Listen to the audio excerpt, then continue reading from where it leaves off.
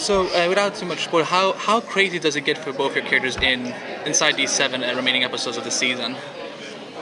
It gets really crazy. I think things just move really quickly from now on once we get in, because the stakes are so high, and we want to get people out, but they don't necessarily, trying to convince someone that none of this is real when it feels very real is potentially impossible. So it gets very exciting from here on out. Yeah, there's lots of twists and turns and surprises, and it's cool if you've watched the show since the start and you're familiar with some of the characters. It's cool to see them, being So what was it like to kind of inhabit a different version of your character? Because I know Ming gets to do it a lot and Brett gets to do it, but like, how did it feel to get like a different side of your character to get to play that? Good. Yeah, it's good. It's good. It's. I mean, you are completely different. You're like 180. Yeah. Yes and no, but it's still. Yeah. It's still him. It's not. Got some really snazzy suits. And shoes. Really shiny shoes. Yeah. Different hair. New hairstyle. Yeah. Yep. What else? Come on. Well, I don't get that. I don't know the other details because I'm not really around you that much. To me, like, I don't know if you've got a new cologne or mannequin. Do you know? No, but Fitz. On set, do you know? Yeah, I don't know. Sorry, we're just having a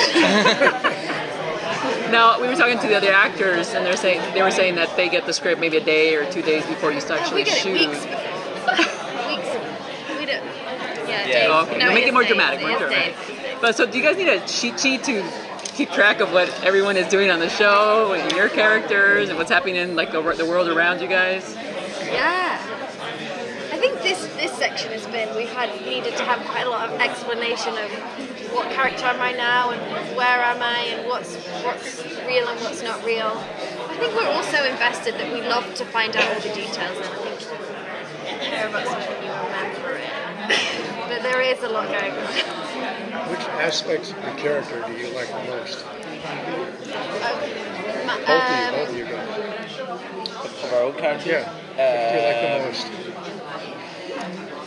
Of like real life fiction. He's a lot. He's probably a lot braver than I am. In terms of relativity. Like he's things like going out in the field and doing like secret agent stuff. His worst nightmare. But he does it. Yeah. He kind of he always kind of sticks by his rules. Whatever the situation. So that's something to take higher probably. And he's also very smart in it. Very smart. Smart. Really got with Simmons, so. Big brain. Big brain. Yeah, probably a similar thing. I like that she's intelligent and doesn't apologise for it. She never really apologises for much that she does, and I think that that's a nice attribute and one I feel like I had a bit more. And I really love how she feels about Fitz, how strongly she's bonded to him. Fitz, I said, not you. I know, but even still it made me. Did it? Yeah. Just connected. If or when your characters get out of the framework, should fans expect to see emotional changes in the characters? Because, I mean, I can't imagine what it's like to be in a virtual world, so I'm just guessing. It'll be interesting. I mean, We still don't know what effects it has yeah. and what that means, and the relativity of time in the real world and in the framework, and what it does to your body or to your mind, or how much, we've still got all that to find out. I think Simmons' worst nightmare is that she's lost him forever.